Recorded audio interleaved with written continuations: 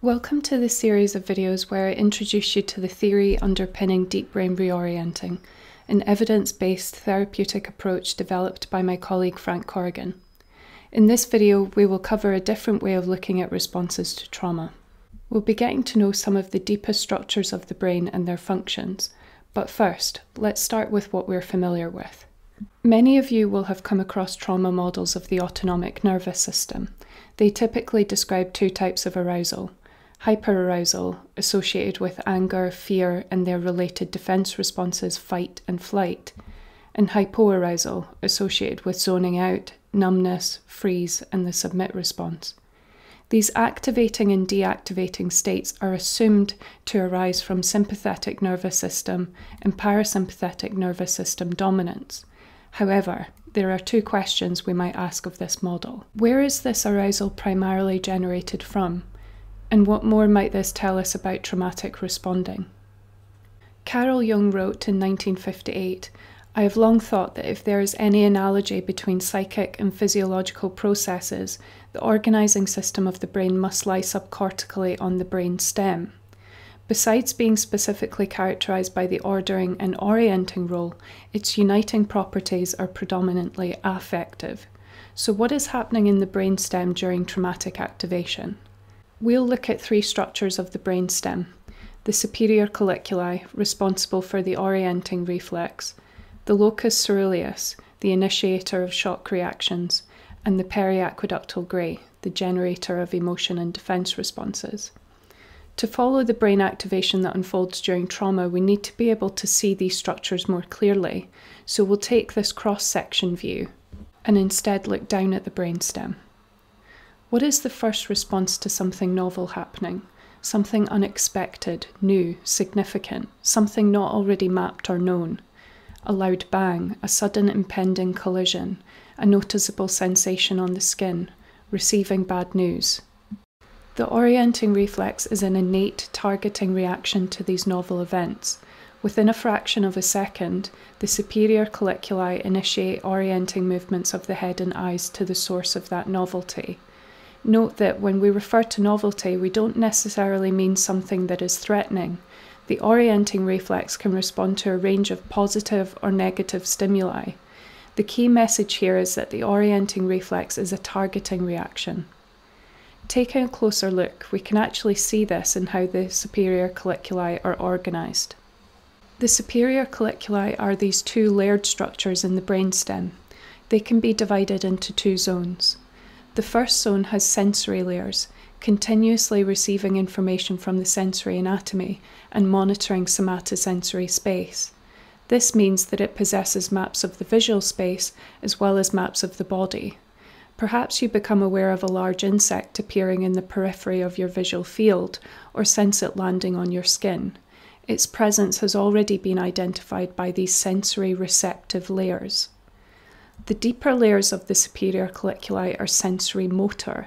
This zone possesses the premotor neurons involved in movements of the head, neck, and eyes, either towards or away from what is happening.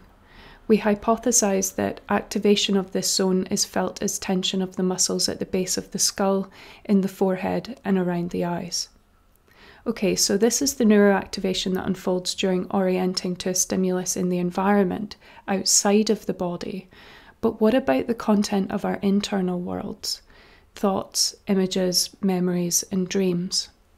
Well, information from the upper cortex, from memory and visual systems, is continuously streamed to the superior colliculi.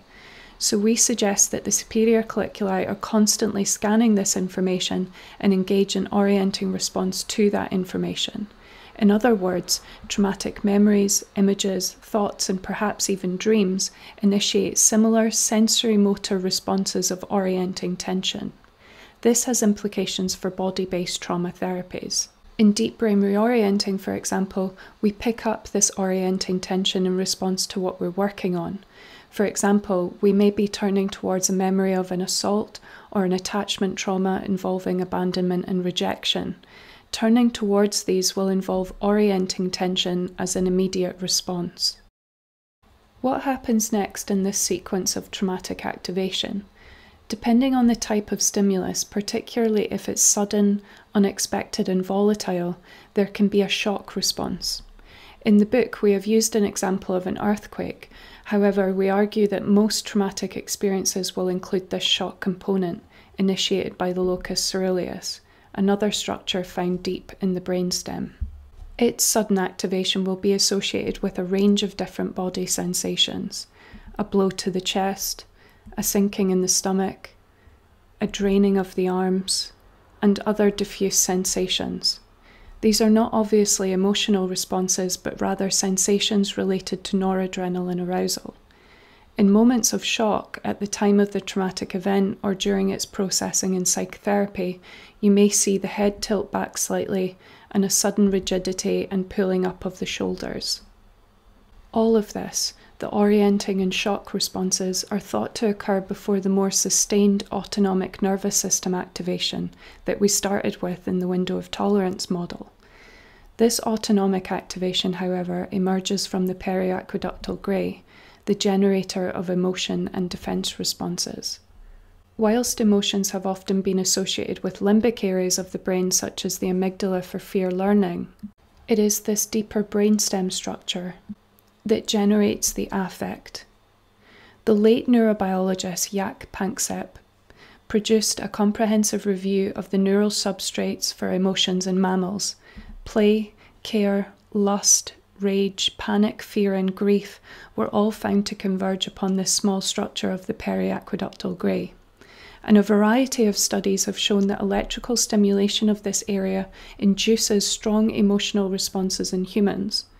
You can see just how close it is to the superior colliculi. So here we have the transformation of initial orienting responses into emotional and defensive reactions. Taking a closer look at the periaqueductal grey, you can see that I've divided it into different portions. I call it the palette of defense responses. We'll focus on just two of these portions. The dorsal or back portion is involved in active defense responses such as fight, flight, and high arousal freeze. The ventral or front portion is involved in passive defense responses such as submission and collapsed immobility.